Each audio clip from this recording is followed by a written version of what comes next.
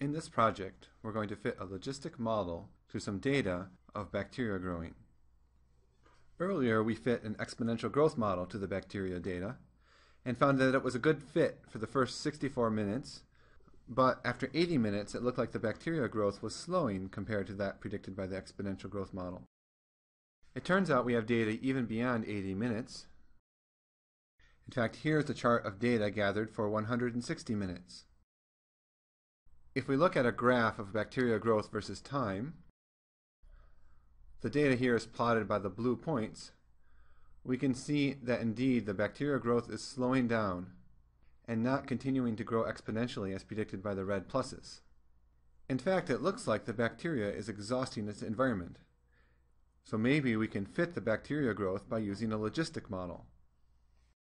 The applet further down in this page can be used to fit the logistic model to the data. However, to have more control over the program, we don't suggest that you use it as an applet embedded in the web page.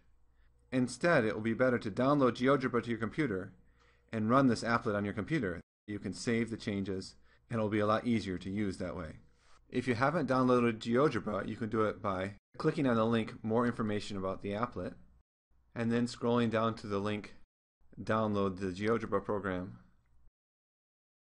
Once you have done that, you can click on this link Applet File to download the actual applet here that we've made.